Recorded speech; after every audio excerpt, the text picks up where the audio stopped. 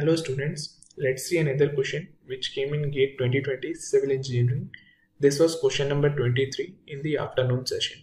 So the question states that a one-dimensional consolidation test, that is, the test is one-dimensional, is carried out on a standard 19 mm thick clay sample.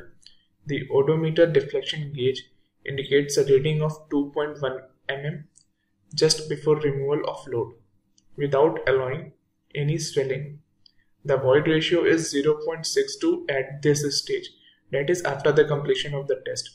The initial void ratio, round off to 2 decimal places, of the standard specimen is. So that is the void ratio before the starting of the test is asked. That is E0 is asked. The reference to solve this question can be found out in the lecture 39 on compressibility of soils in the course of Geotechnical Engineering 1 by Professor Dilip Kumar Bhatia, Department of Civil Engineering, IIT Kharagpur. So first let us see what all data is given. It is given that height of the sample is 19 mm. The deflection of the odometer reading is 2.1 mm, that is the soil is compressed by 2.1 mm during the test, and the final void ratio, that is E2, is given as 0.62, and initial void ratio, that is E0, is asked. So these all data is given to us and it is asked to find out the E0.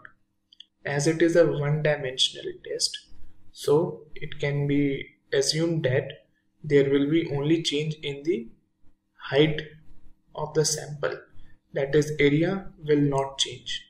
So we can write as del V by V, that is change in volume over the volume, is equal to del H by H, as area is constant. So this will be equal to del E by 1 plus E, that is change in the void ratio divided by 1 plus initial void ratio. So del H is given as 2.1 mm, H is given as 19 mm, del E will be, so initial void ratio E0 minus 0.62 divided by 1 plus E0.